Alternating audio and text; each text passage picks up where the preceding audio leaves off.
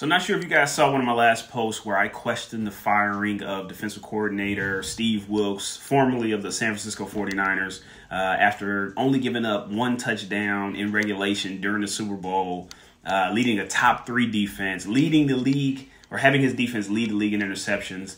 I got attacked a lot in the comments. Just people saying, oh my God, it's not about race. Why do you always have to make everything about race? Black people always want to talk about race. So I was curious, what are some of the main opportunities in the NFL in regards to coaching? Okay, so there are 32 NFL teams. There are 3 main jobs that ultimately get you to that promised land of leading your own team. Most times it's being a head coach already. Maybe it didn't work out somewhere else, so now they bring you in as a head coach here. Or being an offensive coordinator or defensive coordinator for another team. You showcased, you did well. Now you get to bump up as a head coach for a new team.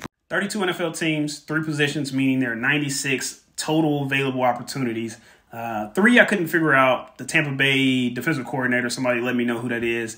And then the offensive coordinator in San Fran. It need to be somebody because Kyle Shanahan can only get 1 touchdown in a Super Bowl. And now the newly appointed or vacant scapegoat defensive coordinator in San Fran.